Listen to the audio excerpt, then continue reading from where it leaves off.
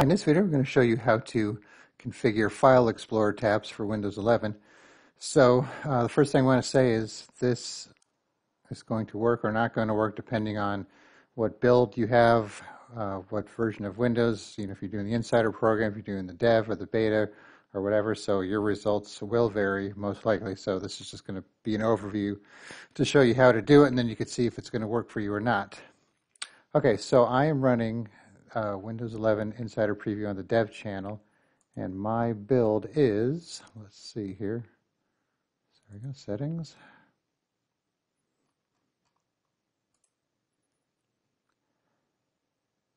$25,140. Okay, so now to do this, you need to download the ViveTool from the GitHub website, so I'll put a link in the description, and I have that here on my C drive under a folder called Vive. So it's a zip file, so you just extract it, and then you'll have these two files here. So what you need to do is run an administrative command prompt.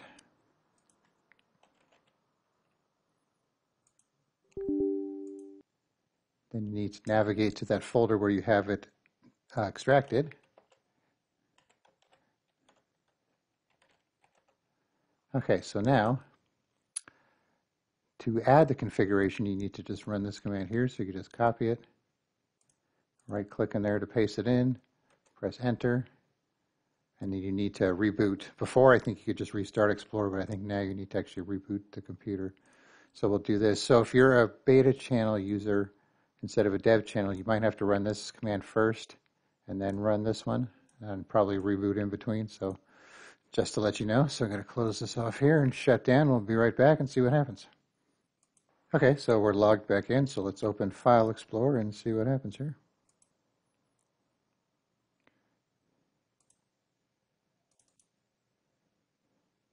So we're going to right-click on a folder here.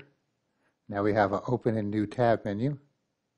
So now you can see we have tabs here, like we do on our web browser. And then you can just keep on going from there, and that way you can navigate back and forth and have multiple folders open rather than having to have multiple instances of File Explorer running down here taking up your taskbar. And so if you want to remove the tabs, then you would just do the same thing from administrative command prompt, run this delconfig with the same number there. So what you might find, if you get this to work and then you do a major update, it might revert it back and have your tabs will be gone, and you'll have to come back and run this again. So that may or may not happen. So you'll find out when that point comes, I guess. All right, so once again, I'll put this in the description. Try it yourself and then see how it works for you. All right, thanks for watching, and be sure to subscribe.